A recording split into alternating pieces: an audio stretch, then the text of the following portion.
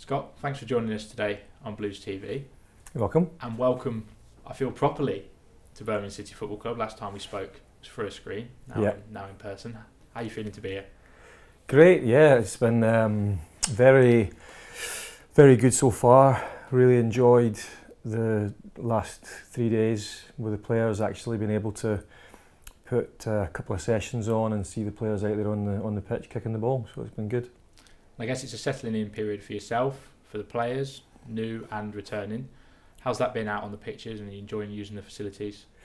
Yeah, it's been really good. I mean, obviously we've got new staff and new players all coming in at the same time, so there's a degree of just this week meeting and greeting the players, getting them to talk to each other, to get to know each other. Obviously there are a few that have been here before but have come back in now.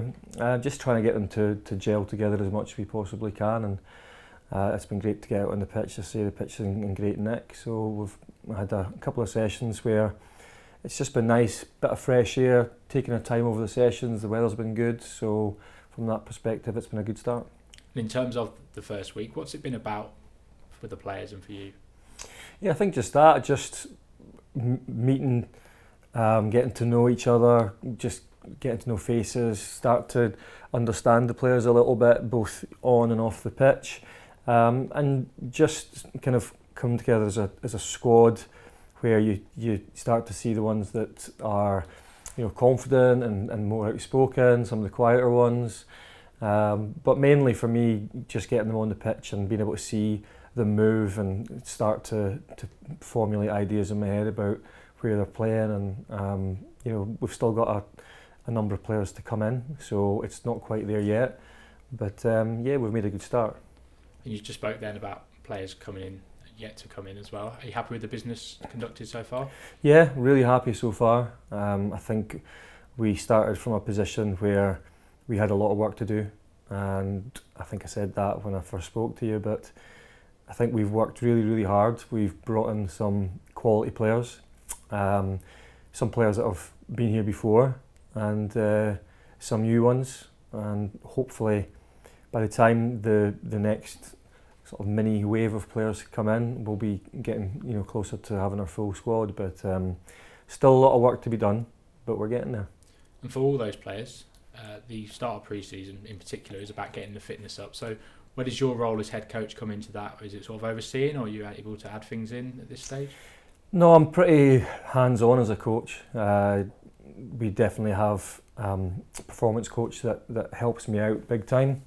We discuss what it is that we're looking to get out of that week, and obviously you plan further ahead as well. And then you've got to also use your eye and be able to see and talk to the players and see how they're feeling. You can up training a little bit, you can also reverse it back a bit. So I think it's just about listening to the players, listening to your staff, and using your eye and your experience. I know you've been speaking to the players before sessions, sort of gathering them round. What's your sort of message to them been, and your ethos and expectations? I think that's just really getting the players in before the session. I like to let the players know what they're doing in the session and why they're doing it. I think it's important that they are able to then focus their mind on the session and what's coming. Also, we've got a lot of talking to do about the way that we are going to play and our ethos, but I think to deliver that in one big message is too much. I think you have to sort of drip feed it a little bit, and that's what I've been doing in the sessions before each one, maybe giving them a little insight into something that I like to see, or like to hear, or whatever it happens to be. And I can do that on a daily basis, and it means that they're not having to take in too much information all at once. And last one from me, first week just about wrapped up. How does it look for the next week? What's the sort of plan? Yeah, the plan for the next week is hopefully getting a few more bodies in and getting them bedded into the squad. About stepping up from Tuesday, we're going to be it'll get quite intense, but we also understand at the end of that week we've got our first friendly match, so quite a lot to take in, given that we've only been in for 3-4 days this week, and then you've got a full week's training before your first game. But we'll be ready, and the players, you know, they're looking after themselves and they know that that's coming. So yeah, I'm looking forward to another good week next week with the players. Sounds great, Scott. Thank Great you very to have much. you here. Yeah, thank you.